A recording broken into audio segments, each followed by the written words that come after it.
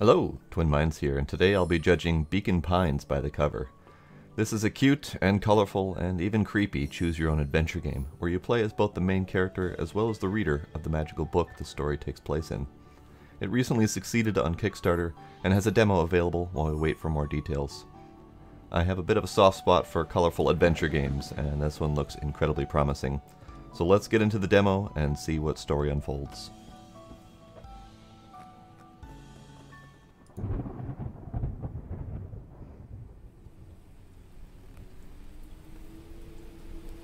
Ooh. On a dark and stormy night, we have a new story. Dear reader, allow me to introduce you to my book. Though it might at first appear like many books you've come across, it is far from ordinary. You may therefore have some misunderstandings about its nature. The story that awaits you has not been fully told. In fact, its conclusion is not yet known, even to myself. It is in that way that my book is special. It is in that way that you are special. Without you, there is no story. Chapter 1. Normal isn't what it used to be. This is a story about change. Nestled in a shallow valley is the town of Beacon Pines. Far from the town square, across the river, past the neglected welcome sign, a young boy walks alone at dawn. His name is Luca Van Horn, and like you, dear reader, he is here for a reason. Ooh, lovely transition.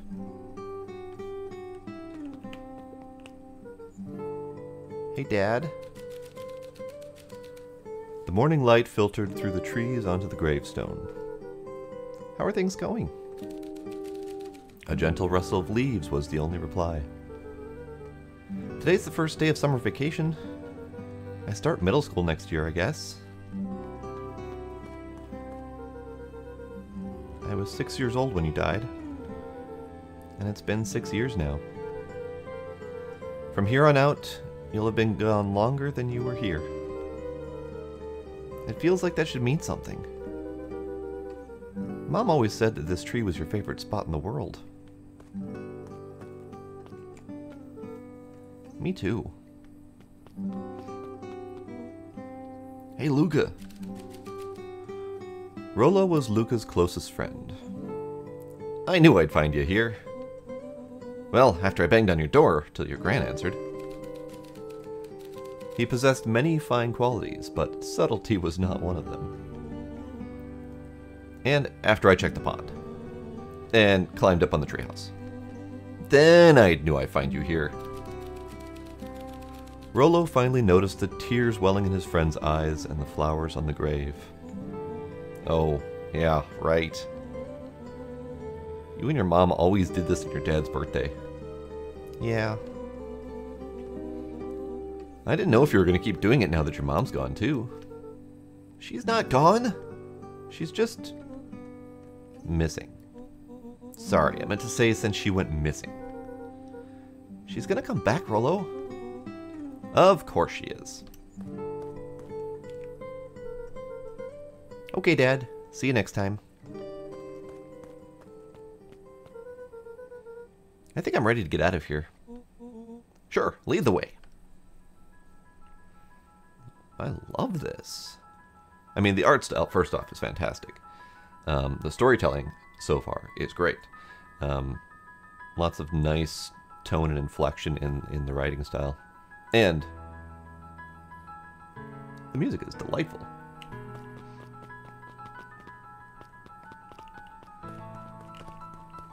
Oh, we can play with these. Oh, okay. Tickle! So, I do know that you get these little charms with words on them. And then these play out kind of like a choose-your-own-adventure fill-in-the-word kind of thing. So we have tickle.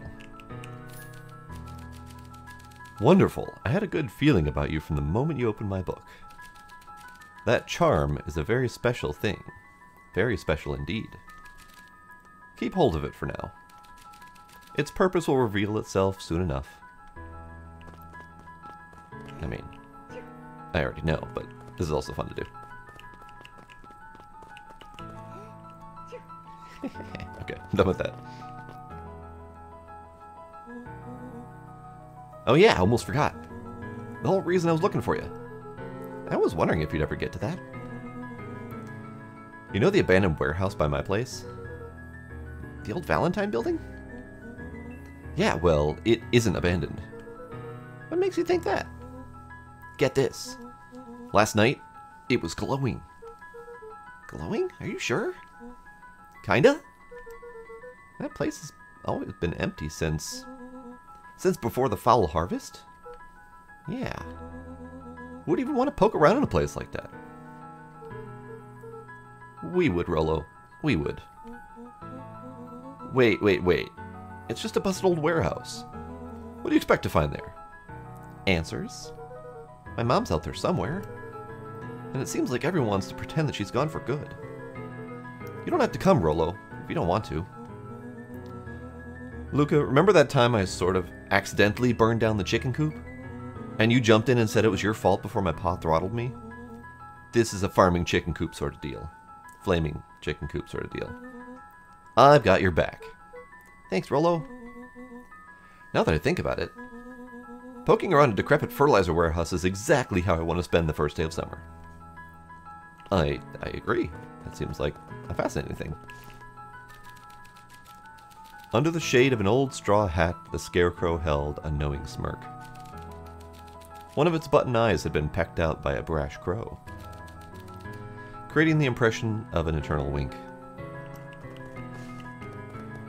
That knowing scarecrow knows things. Hey, Jack. Oink. Morning, Jill. Other oink. Salutations, Dr. Hassenpfeffer III. Oink.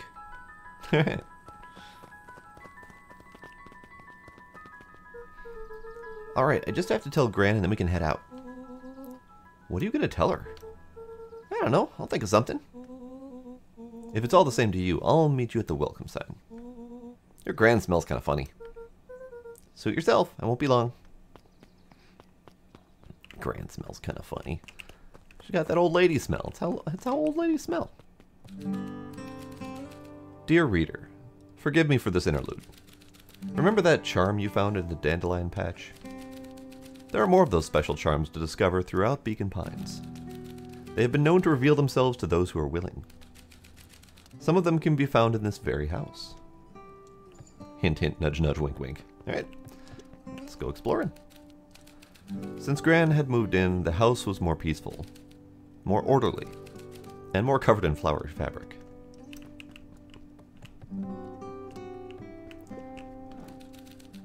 The drawer was packed with his dad's old baseball card collection. An urge to collect things was passed on to Luca. I know that feeling well. Ah, comfy. Ooh, we got a ponder charm. Lovely. Just slide off the chair. Oh, that's great. Gran had already lit the fire. She kept a warm house as if by grandmotherly obligation.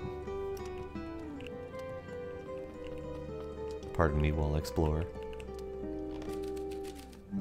Just some dusty knickknacks. Okay, let's go through here. Yeah. Oof, something has gone wrong in there. A pair of dull scissors, a broken can opener, a mostly empty bottle of glue, and some loose string. Junk! Perfect.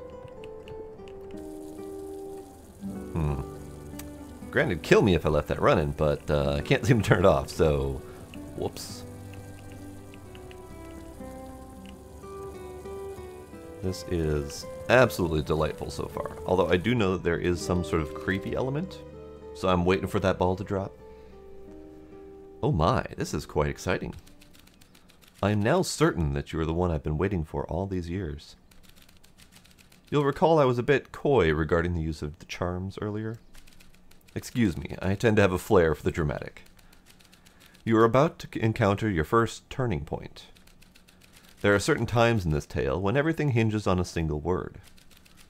You can use the various charms you have collected to alter events and thus completely rewrite the fate of Beacon Pines. This is no small thing. So step forth, dear reader, and grasp hold of destiny itself.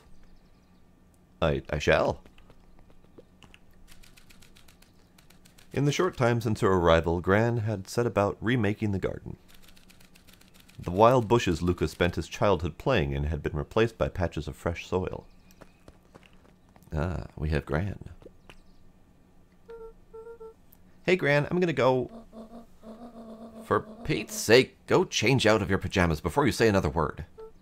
But nothing. Inside clothes are for inside. And outside clothes are for outside. Lucas stared at his feet and muttered under his breath. Mom always let me wear my pajamas in the garden. Well, Eleanor isn't here, is she? Now go upstairs, change, and then we'll talk. Shoo shoo. Right, of course, I forgot about the pajamas. Alright, fine. A beginner's guide to gardening laid open on the bench.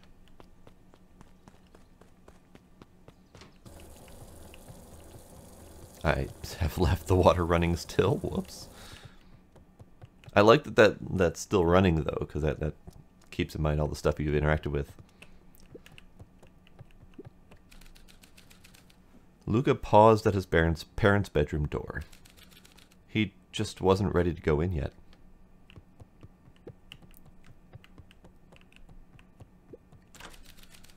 Gran had commandeered the upstairs closet when she moved in. Some things need shelter from a young boy's mischief, she said. Ah. A new word. Oh dear. This isn't as messy as I thought it would be. Luca tossed on his favorite old sweater. Even though it was the first day of summer, a chill still hung in the air. Chill. Lay back and chill. Gran's moving in meant that most of Luca's things had been crammed in the corner. Luca was somewhat annoyed by the situation. I understand. Gran's bed was undisturbed. Luca didn't mind that she had a habit of falling asleep in front of the fireplace. It meant that he could read late into the night. Good kid. Reading. Alright, I think that's it in here. Now, I'm currently playing with keyboard and mouse, or rather, just keyboard. There doesn't appear to be any mouse interaction, at least as of yet. It looks very much like this was designed for a controller, so bear that in mind. Okay, I'm going to go hang out with Rollo for the day. See you later! Hold up now. Where are you and Rollo headed exactly? Oh, nowhere special. The less Gran knew, the better for everyone involved. We were just gonna go heart for the day. Ponder, hide, chill.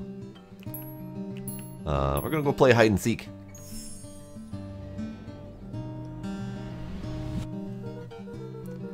We're just gonna go hide for the day. Hide?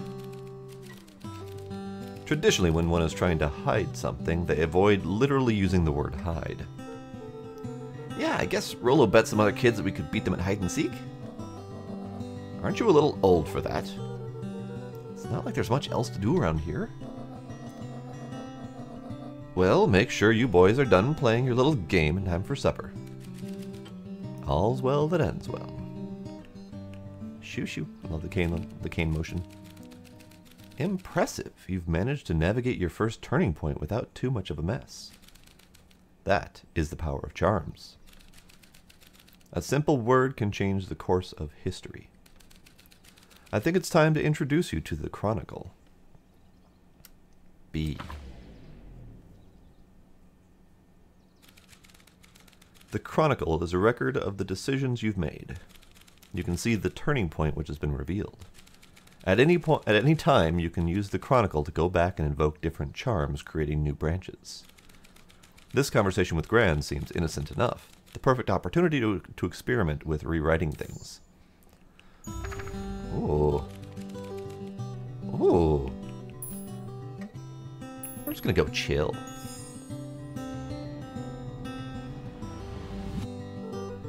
We're just gonna go chill for the day. The best lies are built on the truth. You boys are always in a hurry to do nothing. We stick to what we're good at. Well, make sure you're done chilling in time for supper. Easy. Interesting. Did that change anything in the chronicle? Back to where you left off. A grand jury. Nice, cute. I mean, we could try the last one, but I'm pretty sure the dialogue is going to be very similar. But let's try ponder.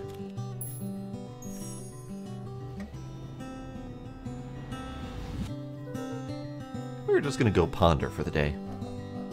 Oh, really? What are you boys going to ponder on such a lovely day exactly? This was Luca's chance to sell his alibi. You know, big stuff. Small stuff. Medium. Mostly medium pondering. Nailed it. Well, make sure you don't overburden yourself with the preponderance of pondering. Huh? Oh, forget it. Off with you now. Nice. And then I don't see anything different yet. So because this is an inconsequential choice, I don't think it's going to do anything yet. But this looks more like a branching tree where we could potentially have multiple endings, multiple paths to follow, and be able to change our choices to see how different things play out. I like that a lot. I like that a lot. We're going to stick with the pondering, though, because I like that dialogue a lot. And the water's still running. Don't mind me.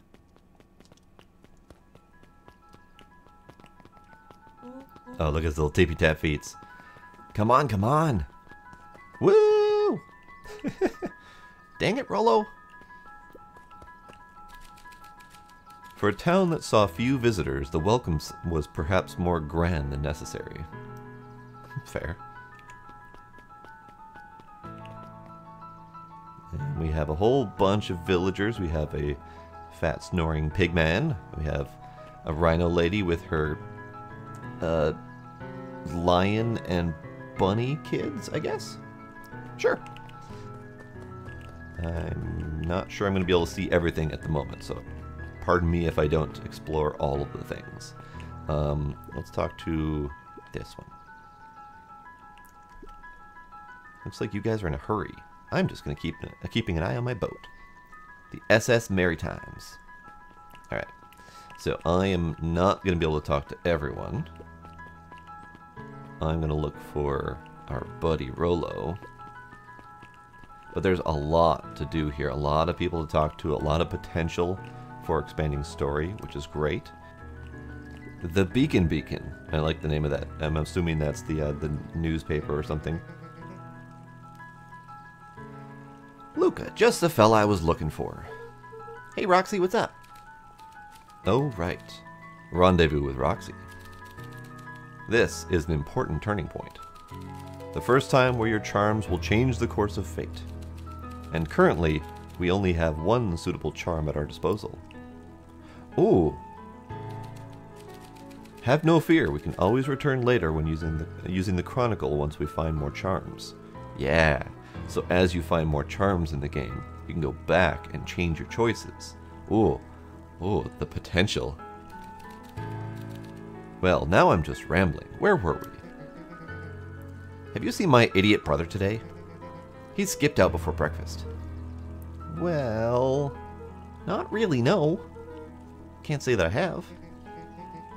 Can't say or won't say. Come on, Roxy, would I lie to you? Luca, wait up. I almost forgot to tell you. Roxy might be lurking around here. This is one of her favorite places to stand around and be useless. Rollo? So we need to make sure she doesn't spot us. Rollo.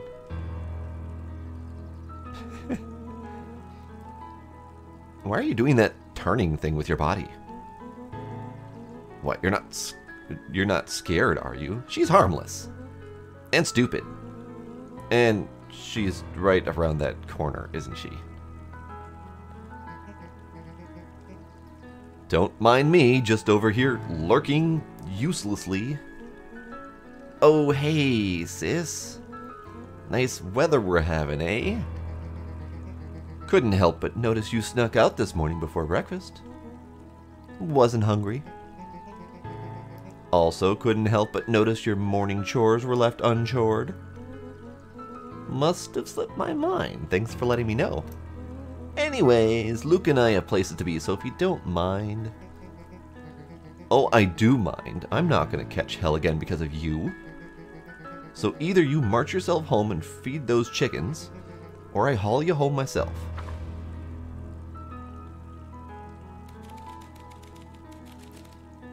Rollo froze as Roxy took a step towards him, cracking her knuckles. Luca knew he had one chance to save his friend from being dragged home. In the past, he found the best way to deal with an enraged Roxy was to be a little... chill.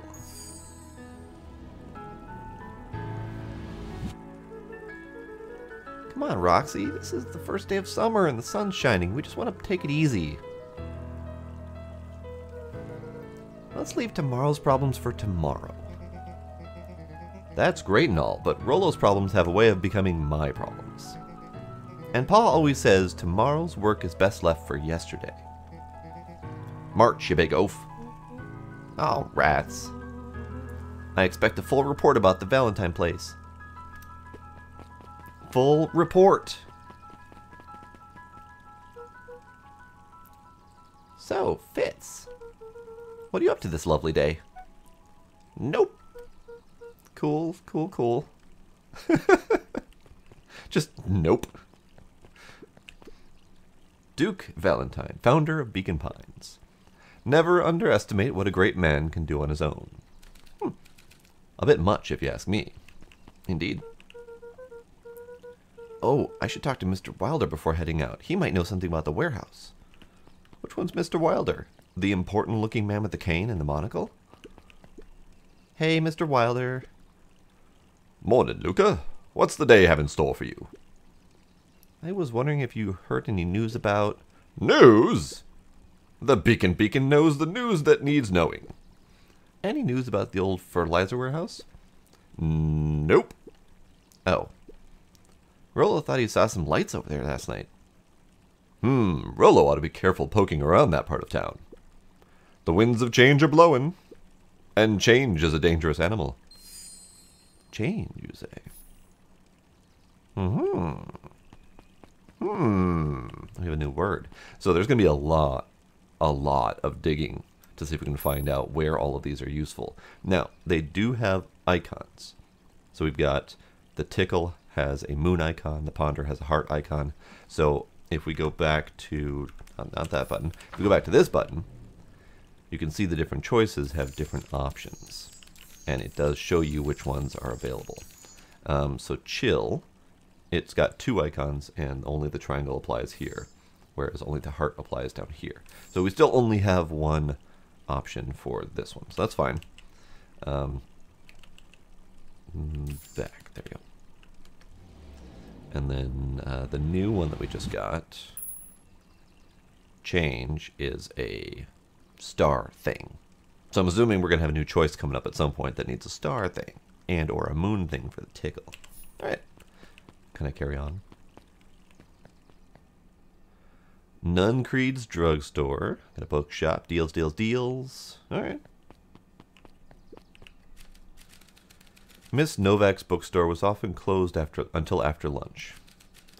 Rummaging through the dusty piles of books was one of Luca's favorite ways to kill time. I, as well. Luca, my boy, hold up a tick. Oh, hey, Mr. Nuncreed. I was just on my way to... I just sold the last jar of your grandmother's preserves. Can't stock the shelves fast enough, turns out. Hey, that's great, but I'm actually... I guess Juniper will just have to swing by with more of her lovely jam. Uh-huh. Well, don't let this old man slow you down. You just remind her that she still owes me that dance. A promise Grant regretted the second it was made. Will do. She is a fine woman, that Juniper. Yeah, she's pretty cool, I guess. A real fine woman. Gotta go! Sweeter than any jam on earth. Oh my. Oh my. The phone booth was brand new, part of the town's Beacon Pines Reborn initiative. It doesn't see much use. Fair enough. Ooh. We have spookiness. We have bees. I can't interact with the bees. Oh. Ooh. The path led into a small hollow at the edge of Weep Wood. Okay, no turning back now. Caution, electrified fence. Is that sign new? The fence thrummed with a gentle electric buzz. Okay, so what would Rollo do if he was here? Luca often asked himself what Rollo would do, so that he could rule out that option. I'm definitely not touching that thing. Probably a solid option. I have a berry mushroom thing? I don't know why I have a berry mushroom thing, but I have a berry mushroom thing in my hand. I have a dead wheel. Alright, I guess we can go this way. I no longer have the berry mushroom thing, so that's, yeah. We have toxic barrels. That's probably a bad thing, right? Alright, can I do anything with this? Ow! As sparks flew from the fence, the light atop that section shut off. 2 bulbs remained. Oh. Ah, that's 2. 1 more to go. Nice. The fence's buzzing gave way to silence. Okay, moment of truth. Every kid in town knew the old Valentine Fertilizer Building. Long abandoned, the warehouse once served as the industrial heart of Beacon Pines. Now, it stood only as a reminder of things left behind. The dormant building showed strange signs of life. Okay, so Rollo wasn't exaggerating for once. What's going on here? There was only one way to find out. Dun, dun, done. Okay, there is much more to this demo, but I think this is a perfect little cliffhanger to end it on. That will be this episode of By the Cover. This is Beacon Pines. I found this game to be intriguing, delightful, fantastic visuals and audio, and great storytelling, which I would hope so for a game about a magical book. The demo is available on Steam if you want to try it for yourself, and let me know what you think of it, either in the comments or in the Discord linked in the description below. Thank you for joining me. See you next time.